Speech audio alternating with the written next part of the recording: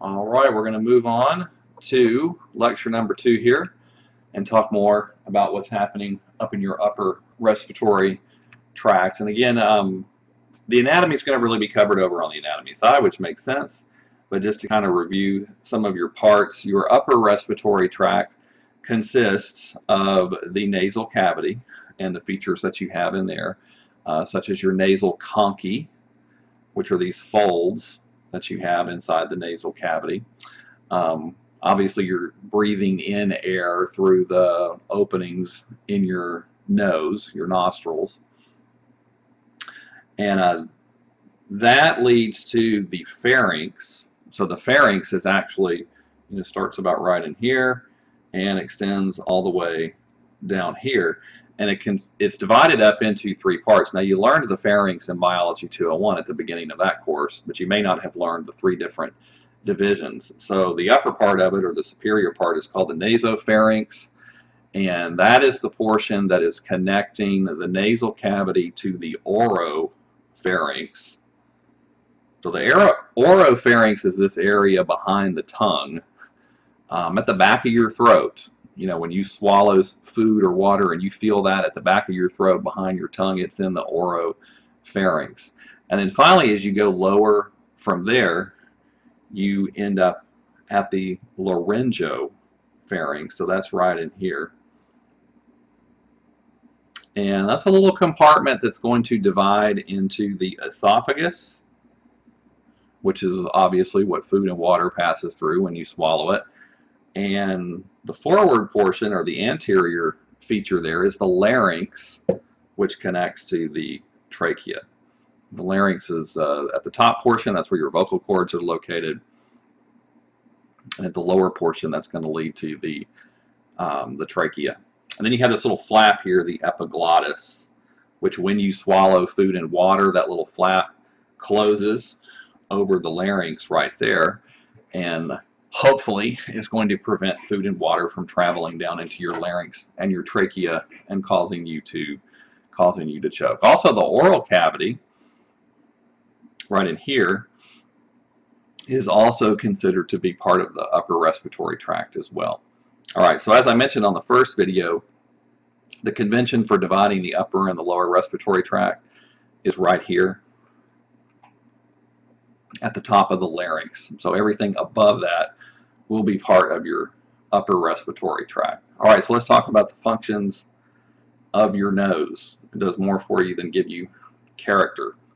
Obviously, it's an airway for respiration. Obviously, you can also take in air through your mouth. One of its functions, all right, now think about it, you're breathing in cold air on cold days from the outside. We live in the South, so we don't experience that as much as you would in other parts of the world. But that helps, the nose helps moisten and warm the entering air. That's another one of those reasons why you have those folds along the lateral walls of the nasal cavity, those nasal conchae, because that helps kind of circulate and roll the air around inside your nasal cavity, and that helps warm and moisten it. Also, those nose hairs that you have in there, some small and some larger, especially as you get older, and especially if you're a male, help filter and clean the air, helps trap dust and particles and microorganisms.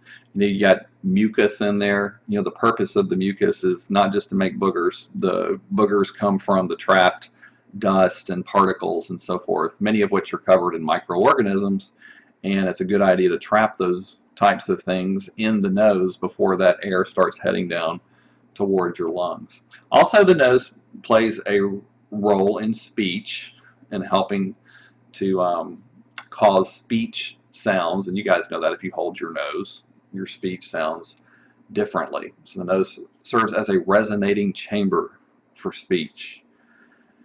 Olfactory receptors, those are responsible for your sense of smell. So those are nervous tissues that you have up at the superior portion of the nasal cavity, down deep inside there. If you remember your skeletal system from Biology 201, and the ethmoid bone that's sitting up there on top of the nasal cavity, and it has all those little holes in it, that was called the cribriform plate, and those holes were openings openings for sensory neuron extensions that hang down into the roof of the nasal cavity and are responsible for your sense of smell. And as I mentioned, the nasal conchae provide air turbulence because of that folded shape. It causes the air to swirl around when you inhale it. All right, so your nasal cavity is lined. All right, so mucosa, that's another term for mucous membrane lining. And if you guys remember, you have mucous membrane linings are epithelial tissues throughout the body, and they line spaces, internal spaces that eventually have some exit to the outside. And the easiest way to remember is that your respiratory, your digestive, your urinary, and your reproductive organs, the inside spaces, are lined with mucosal membranes or mucous membranes. All right, so in the respiratory system, that's going to be called the respiratory mucosa. That's not a surprise. And if you looked at the actual tissue, the epithelial tissue that lines the nasal cavity, it would be pseudostratified, ciliated columnar epithelium. So maybe you guys remember that from Biology 201. Hopefully that's ringing at least a little bit of a bell for you. Pseudostratified means, pseudostratified columnar means the cells are columnar in shape. And if you look at them under the microscope, it looks like you have a stratified tissue. Stratified means in layers, like you'd have more than one layer of cells building that lining. But in reality, they just look that way. It's just one layer of cells, but they're all twisted and gnarled around each other. And so when you look at them under the microscope, it gives you the false impression that you're looking at a stratified or layered type of epithelial tissue. Ciliated means the cells on the surface that is facing the airspace in the nose, also known as a lumen, has cilia, those little tiny protein hairs on the surface, and they whip back and forth. They help move mucus along the lining. You do have glands, we all know this, that secrete mucus fluids. They're called seromucous glands, and they're located there within the respiratory mucosa as well, so they're constantly pumping out this fluid, and we all know that. Some good stuff in that fluid includes lysozyme and defensins. And we didn't talk about lysozyme when we went over the immune system, but that is an enzyme that attacks bacteria. And defensins are also proteins, which are part of your innate immune system, that also attack many different types of bacteria. So they're obviously not flawless, because bacteria that make us sick can break through those defenses, but those two types of weapons that you have in your nasal mucus actually help clear out a lot of the bacteria that you breathe into your nose. The little cilia along the cells, what they do is they actually push the mucus posteriorly toward the throat. I do want to point out spelling. For some reason, mucus, the actual fluid, that sticky, nasty fluid, is spelled M-U-C-U-S, whereas a mucous membrane that lines a compartment is M-U-C-O-U-S. Don't ask me. That's just the way it is. So the cilia are actually brushing the fluid toward the back of the throat. Now, you may remember from Biology 201 learning that you also have pseudostratified ciliated columnar epithelial cells that line your trachea, and the cilia there push mucus upward because you're trying to move this stuff away from the lungs.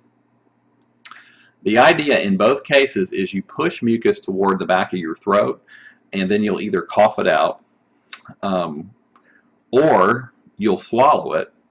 And even though that's kind of gross to think about, we swallow mucus all the time. You swallow mucus anytime you swallow food or a beverage that you're drinking. And that carries that mucus down into your stomach. And what do we know about your stomach and the pH there? You know, very acidic, very low pH. So that kills a lot of microorganisms that you have breathed in from the air. They wind up sliding down kind kind of like a ride to hell down in the acid of your stomach and get destroyed there. All right, how does the air get warmed that you're taking in to your nose? Plexuses, that refers to a network, like you have plexuses of nerves where you have a lot of networking between spinal nerves in different parts of the body. A plexus, you have those choroid plexuses in the brain that produce cerebrospinal fluid. Those are capillary beds. And same thing in your nasal lining. You have networks or capillary beds near the surface that provide a good blood flow to the respiratory mucosa, and all that warm blood helps warm up the air that you're breathing in, because you don't want cold air making its way down into your lungs and damaging the delicate tissues down in your lungs. That's also why it's really easy to get nosebleeds, because you have a lot of capillary beds there along the nasal respiratory mucosa. You also have sensory nerve endings along the respiratory mucosa that will trigger, when they become irritated, they trigger sneezing. And that helps you get rid of particles and dust and microbes and pollen and things like that that you have breathed in that you need to get rid of. All right, I went over this already, but here's a diagram from your textbook which is highlighting the borders for you of the nasopharynx, oropharynx, and laryngopharynx. Do learn the pathway of airflow. So air is coming in through the nares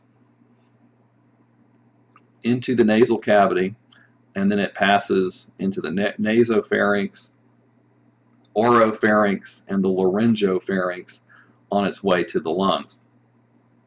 The next thing it's going to do is have to pass through here into the larynx and down into the trachea on its way toward the lung. So keep in mind that airflow pathway. That's one of the things that's important to learn here in this unit.